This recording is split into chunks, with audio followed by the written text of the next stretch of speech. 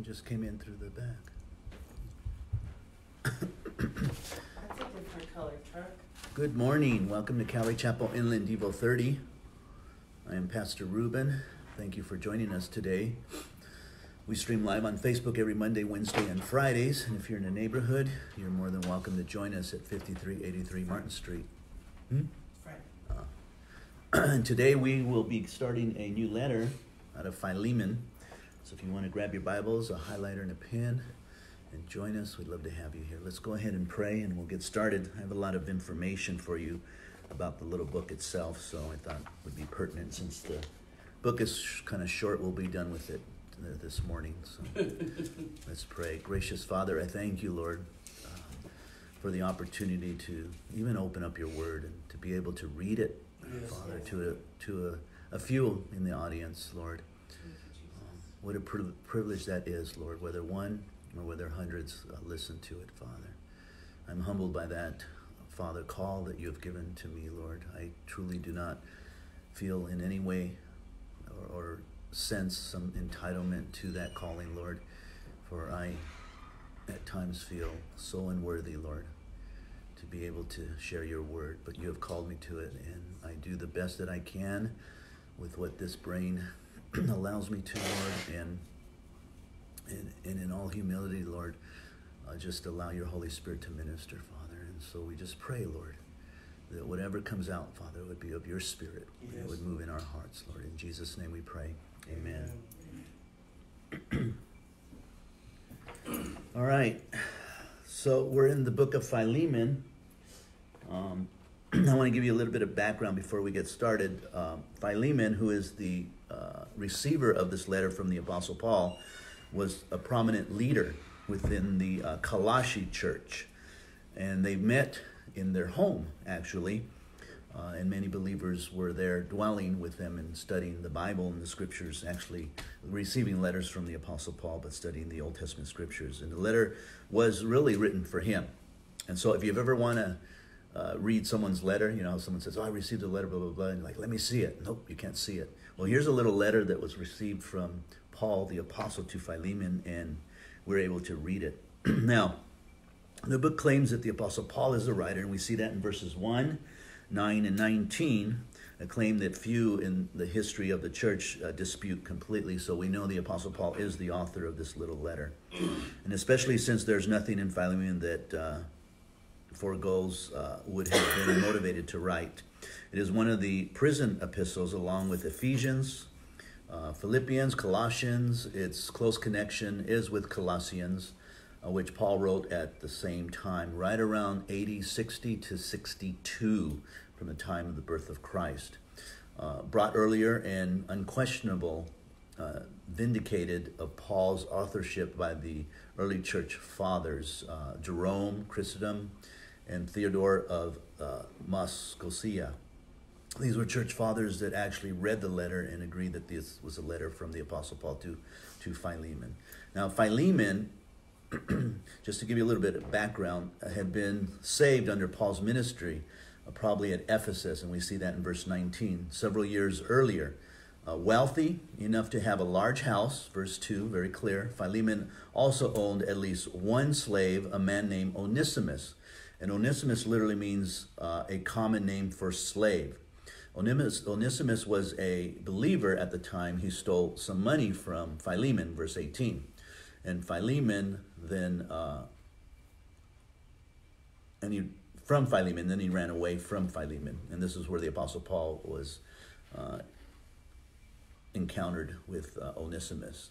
And like countless thousands of other runaway slaves, Onesimus fled to Rome, seeking to lose himself in the capital, crowds, and so forth, and then encountered the Apostle Paul while he was in prison, and then Paul was able to minister to him and send him back to Philemon, who was his owner, and then he became profitable to him.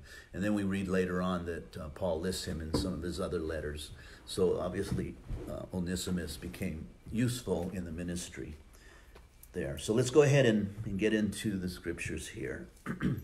Philemon verse 1. Paul, a prisoner of Christ Jesus, and Timothy, our brother. So apparently Timothy was with the Apostle Paul while he was there in prison, writing to Philemon. And again, he referenced himself as a prisoner, not of Rome or of the emperor, but of Jesus Christ. Now, that's an interesting observation to have of oneself, that you would not think of yourself as a criminal sitting in a jail cell because Rome has caught you, but you would think of yourselves as a minister of the gospel and a prisoner of Christ himself. That it was Christ that led him to this point. And knowing that by faith, because he didn't know what God would do through it all, Paul couldn't see the future, but he knew that God had a plan for him and that he would suffer great things. So he knew that he was in the hands of God, and that it was God that truly was his captor, in a sense, and he captured his heart, and Paul was more than willing to be a slave or a prisoner in someone's cell so that the gospel would go out. He goes on in verse 2, to the beloved Apphia, which means faithful. So here is probably the wife of Philemon, and she is a faithful wife, it says here, according to the definition of her name, a wife that was to come alongside and help Philemon. Then Archippus, our fellow soldier. He calls him a soldier because he was a warrior in the Lord. He didn't back off. He was faithful to continue to serve God. And to the church in your house. Isn't that interesting? Isn't that interesting? To the church in your house. So the church always meets in a building, right? That's where the church meets. And by the way, he's not saying to the church in everyone's home that you're all staying and watching per video. No, he's saying, no, in the house where the believers are coming together and meeting with one another and the opening of the Word of God. And I say that because, again, there are those that suggest that you don't have to go to church. And I don't know why they continue to cling to that, because they know it's not true deep down inside. I think the Holy Spirit convicts them, but they just don't want to give in to it. It's all over the place. Every epistle letter was written to the church that met in a building. And when you read Hebrews, it's very clear that it says that you're to meet in a building. You know, do not forsake the assembling of one another. And the word assembly is the word for synagogue. So it's a building. So don't forsake to gather in the synagogue and fellowship like some do. So it's clear that we as Christians should be going to church, whether it's in a house with a bunch of people and eventually it ends up in a building like in our case. Grace to you and peace from God our Father and the Lord Jesus Christ. I thank my God, making mention of you always in my prayers. Paul again referencing the fact that he was a prayer warrior. Hearing of your love and faith which you have towards the Lord Jesus and towards all the saints. Now, I like the order of this, and I'm sure in the Greek it's going to emphasize the Lord Jesus first. When you read the Greek language, it's usually written backwards compared to the English language because of the emphasis. So if you probably were to read this, and I haven't looked at it in the Greek, it would probably mention the fact that he had love and faith towards the Lord first, and then towards the believers. I don't think that you can switch that. I don't think it works that way. I don't think you love believers and then you love the Lord. I think the reason you love believers is because you love the Lord. Amen. And so when the Lord has touched your heart, there are a lot of things that change in your life, including your perspective, your personality, your goals, your visions, and your very being. And it all stems from being rooted in Christ Jesus. The Bible says that we love him because he first loved us. Because his love came to us, we have learned to love him back. And when we have a personal relationship with Jesus Christ, then we know that personal relationship stems out as a root to his children. And you cannot have one without the other, by the way. You cannot just say, I love Christ, but I hate his people. It just doesn't work like that. Or I love his people, but I hate Christ. Or I love people and humanity. I'm a humanitarian, but I'm not necessarily religious and I don't believe in Christ. Well, you can't have Christ and be a humanitarian. In other words, you can't have eternal life. They go together, just like the Father and Son and Holy Spirit all go together. You can't have one without the other. It just doesn't work. It's like planting a tree, but you're never going to water it and it's going to die. Or you water it all the time, but you've never planted it in the ground. You just laid it down, but you keep watering and wondering why it's going to die. You have to have it all working together, and it works together. Here, so if you love the Lord Jesus Christ, then you will also love the brethren, and you'll be praying for them always. He goes on in verse 6, that the sharing of your faith may become effective by the acknowledgement of every good thing which is in you in Christ Jesus. The sharing here is the fellowship. It's the word koinonia.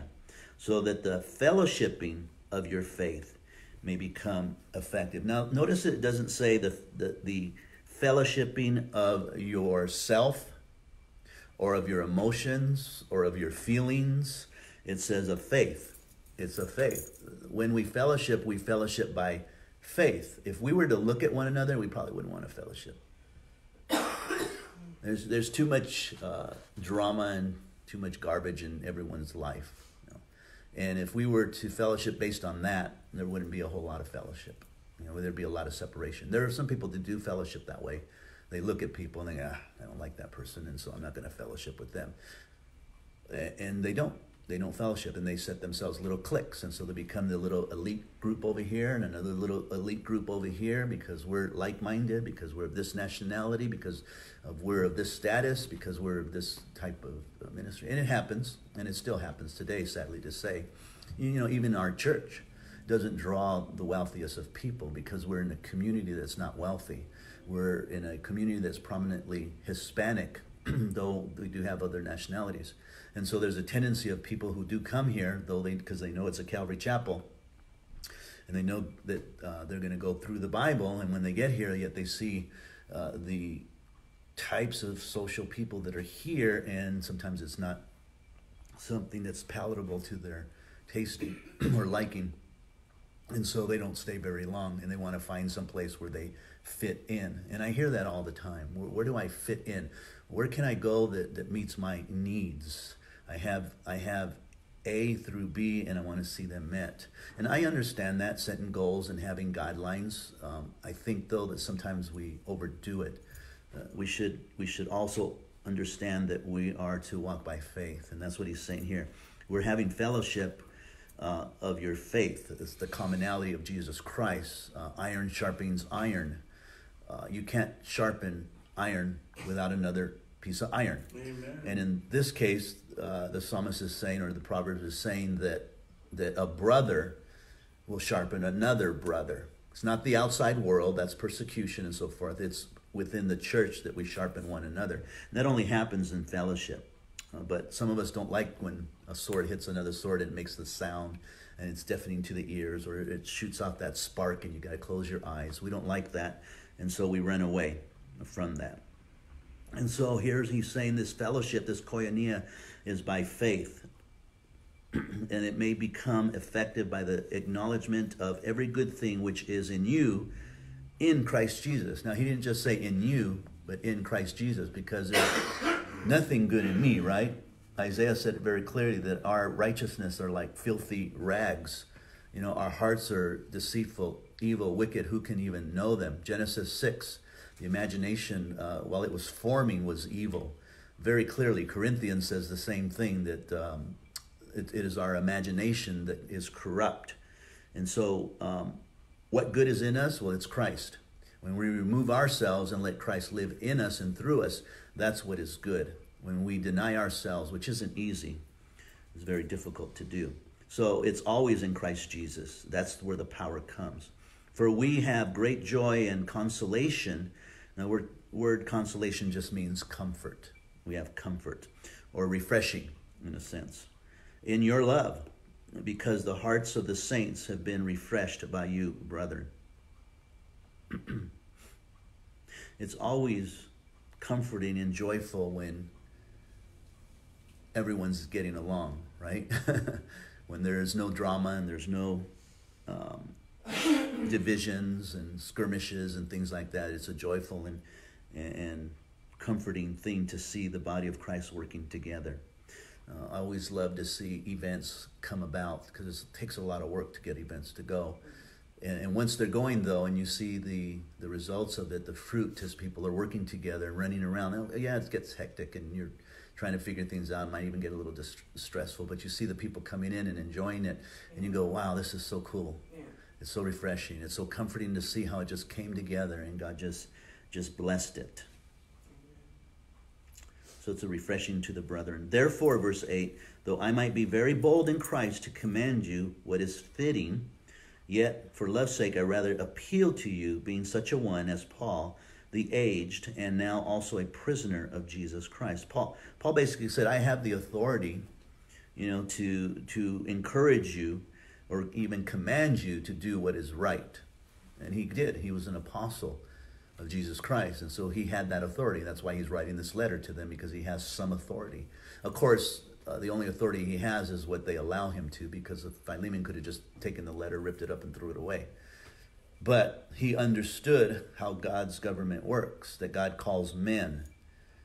And as he's calling men, he fills them and directs them and leads them, and we as his children are to acknowledge the men that God calls. We see that with Moses. In fact, we're going to see it tonight in Numbers chapter 16. So much there that I saw this time compared to the last time I taught it. I didn't realize how merciful God was to Korah. We always hear about Korah coming up against Moses and God swallowing him up. But God was still merciful to Korah. It's amazing that he spared a part of Korah's family, and they went on to do some blessings to the body of Christ, or the body of Christ. So we'll see that tonight, and it just goes to show you that it's not all about the judgment of God, but there is judgment of God and correction of God, but the mercy and the grace of God that he has towards even those that stand up against his anointed, because that's what they did. They stood up against Moses as God's anointed. And it wasn't about Moses. It was about the position that Moses held and the fact that God called him to it. I themed tonight's message, God's call, God's leader. And that's basically what God has done with Moses, with the Apostle Paul, with Peter and all the other 12, and with every pastor of every church. And I think that the church today has diminished that because the culture has diminished it. There used to be a time when pastors were actually esteemed, where presidents would want pastors to be, at their sides when they're, giving a message or some event or conference. And Billy Graham would be at almost all of them. You'd see him there, and even opening up in prayers. And you don't see that as much anymore because the culture has diminished the authority of the church. They're trying to remove the church, and so they're not giving them that authority anymore. And because of that, now the church has grasped that. Even though they know that that's not true, it's still they've grasped that, and they don't put the importance that's there, that God has lifted those men up. And we're seeing that more and more today. Even prayer within our communities, at our board meetings for the governments of it all. Even prayer is no longer narrow-minded in the sense where they used to have Christian prayer, pastors praying, but now it is open. So you can be a spiritualist, and they would ask you to come in and just pray because of the whole tolerance thing and not wanting to make a stand for what truly is true. So we just see that. So Paul had the authority to do it, but he didn't want to use that authority. He'd rather do it by appealing of love, by the fact that I loved you. I was instrumental in your salvation. I helped you grow in your faith. I poured into you. I taught you biblical truths. These are things that all pastors do, and then someone just turns their back on you just like that and forgets all that you've done for them. That's probably one of the most hurtful things for leaders. I'm sure poor Moses, oh man, because Korah's going to blame him, and Dathan and Aram. They went up to the promised land, and Moses messed up. He should have just went in. He should never have sent in spies. He should have just, God said go in, he should have just went in. But he listened to the people and said, let's send some spies in, and they came back fearful. And so they came back fearful, and the whole Israel, turned around back into the wilderness because they were so fearful, and God judged them for that. But then later on, Dathan and Korah said, that's your fault, Moses, that we're wandering now. They put the blame back on him because they were fearful. And it's like, God, you just don't win. You just don't win. No matter what, it's your fault, it's your fault, it's your fault. And so he has to deal with that. And yet Moses still had mercy and compassion, because there was a point where, and this is tonight's message, I'm kind of giving it away, but God deals with Korah and them, swallows them up, and then the 200 and something people that were by his side, he then consumes them with fire. But then the rest of the people who did nothing, these are the people that like somebody comes in and they divide the church. And, well, I'll give you an example. There was a young man that came into one of the board meetings and accused me of some stuff. And so I defended the truth by saying what you're doing is not right, and you misunderstand how this works. And so when we all realized that, he was like, oh, okay, boy, was I wrong. And then after that was all over and I handled and so forth, he left, and the board goes, you were kind of harsh with him. And I'm like, what? He just tried to divide the church, and now I'm harsh with him? And those are the people that watch what people do, but they're like, but we still need to love them and just touch them. And it's like, what? I mean, Paul in Titus, we just read it too, right? If a person is divisive, have nothing to do with them. Don't fellowship with them anymore. But God judges them. And then all of a sudden plagues came upon them, and he started judging them. And Moses is now running around going, Lord, what do you, okay, Aaron, go get some sacrifices, go offer them, because God's going to wipe them all out. And so they offered the sacrifice, and God, atoned because of the sacrifice. So you see the compassion of Moses too at the same time.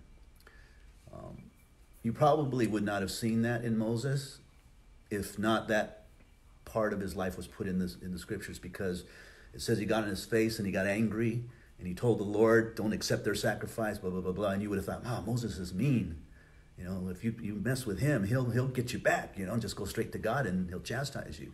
But then all of a sudden he tells Aaron, go get the sacrifices because he's going to wipe out all these people. He had compassion for the people that were embracing them and saying, no, it's okay. We still want to love them. And of course you can love someone that's cancerous, but they're going to just continue to bring cancer into your church. So he had the authority, but he wanted to do it love's sake. Just let it be through love that we do things. I appeal to you, verse 10, for my son Onesimus, whom I have begotten while in my chains, who once was unprofitable to you, but now is profitable to you and to me. I'm sending him back to you. Therefore receive him, that is my own heart, whom I wish to keep with me, on that yourself behalf he might minister to me in my chains for the gospel. So again, you can see the compassion in Paul's heart here for Onesimus and for Philemon, right? I want you guys to work this out equitably, somehow come together and forgive one another and work to making things right. And that should be the heart of every person, is to make things right and work together. I had a situation where I had to take care of something, and those in authority of Calvary agreed and said, well, then you can get with them and you can work it out. I'm like, yeah, definitely. I'm more than willing to do that, because that's what we should all do, is work to a place where there's true repentance, true sorrows, like Corinthians says, and then the restoration comes. And that's what Paul is saying here. Onesimus is truly repentance. Now, what does that mean? Because people are like, well, if I just say I'm sorry, no, that doesn't cut it. That doesn't cut it. True repentance is saying, I am sorry, and what do I need to do to restore what I've done, right? And if I've stolen from you, then I need to repay what I've taken from you. That's true repentance. In fact, when you see salvation, it always begins with repent. Always begins. And what is you repenting of? Your life, your past sins. I will no longer, be held to that old way. I'm now going to live a new way for Christ. And so there's got to be repentance for restoration. But without your consent, verse 14, I wanted to do nothing that your good deeds might not be by compulsion, as it were, but voluntarily. For perhaps he departed for a while for this purpose, that you might receive him forever, no longer as a slave, but more than a slave, as a beloved brother, especially to me, but how much more to you, both in the flesh and in the Lord. I love the fact that Paul guessed, because we're always guessing with things. Maybe God's doing this, something goes wrong and we're like, maybe God's trying to teach us a lesson. What is he trying to teach? I don't know. And Paul's like, maybe he left you for a reason. Maybe it's because now you can receive him back forever. Maybe the relationship wasn't a great one in the beginning because he was your slave, and maybe you were a little harsh with him. Maybe he was a little lazy with you, and those things don't always work right when both parties are at fault. And maybe now God is going to turn this around for good, and you're going to receive him. And I love that he didn't say, this is exactly what. He was kind of like, maybe I can see that God is doing something like this. And when we go through things, we can kind of see that God is doing something like this, right? We might be going through financial struggles, and we're like, Lord, what are you doing? Oh, and just look at your life and go, why am I going through financial struggles? Am I overspending?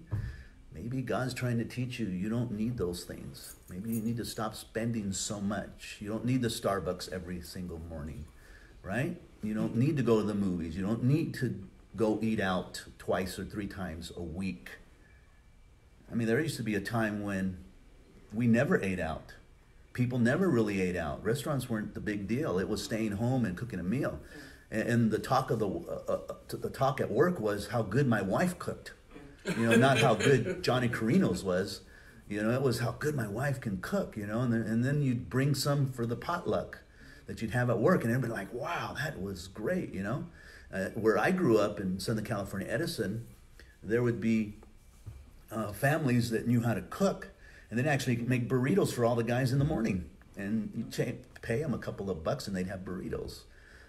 But that used to be the thing. But maybe we should not be going out. You wonder why you're not paying tithes, why you're struggling. That could be another thing. Maybe God's trying to teach you that you got to give him his 10% because you're robbing him, Malachi says. And so you're not gonna reap what you're sowing. And if you're not sowing anything, boy, you're not gonna reap anything. I mean, come on. It's almost hilarious because you get that principle in your head, and now people don't want to hear it. I know that because they don't want to give and they don't want to have faith. But it's almost hilarious. Can you imagine a farmer? I'm buying a farm. Big house, tractors, the whole thing, seeds, all of it. Yeah. All right, we're gonna grow corn. Gets up in the morning, honey. Let's get up. Let's just start reaping the harvest. What do? We just wait. What do we do with the seed? I don't know. Just leave it there. Well, shouldn't we plant it? Nah, let's not plant it. God's good. God's good.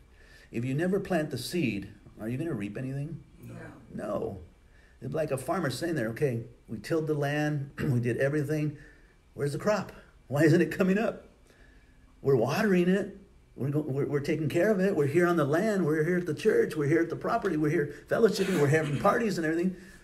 Where's the crop? Where's the crop? You haven't planted any seeds.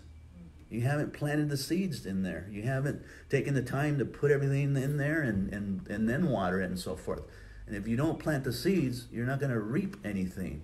And the same truth is for our financial situation. If you're not planting seeds in the kingdom of God, you're not going to reap anything in the kingdom. Maybe that's what it is. So Paul is kind of guessing. But I think that when you look at what's going on, you can say, wow, God is doing that, isn't he? I mean, them two were struggling. Obviously, he ran away, but now he's back, and now their relationship will be solid.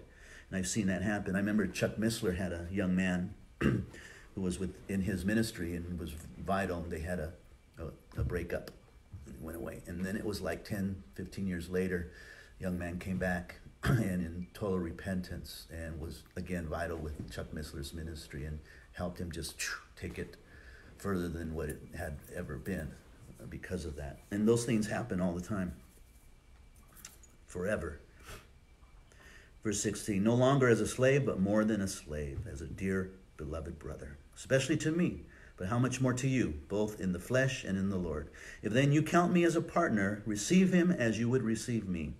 But if he has wronged you or owes you nothing or anything, put it on my account. Now there's a repentance, right? Because Paul's saying there has to be repentance. So if he owes you, he obviously can't pay you back, but I'll pay it for him. That's the repentance. That's the cost of the restoration. He's going to give you everything that you lost, and I'll be the one that does it for him. And obviously that's speaking of Jesus Christ, how he has done that for all of us. Verse 19, I, Paul, am writing with my own hand. I will repay, not to mention to you that you owe me even your own self besides. Yes, brother, let me have joy from you in the Lord. Refresh my heart in the Lord. Having confidence in your obedience, I write to you knowing that you will do even more than I say.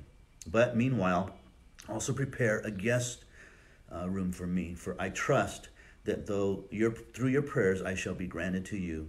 Epaphroditus, my fellow prisoner in Christ Jesus, greets you, as do Mark, Archicus, Demas, Luke, my fellow laborer. The grace of our Lord Jesus Christ be with you all. Amen.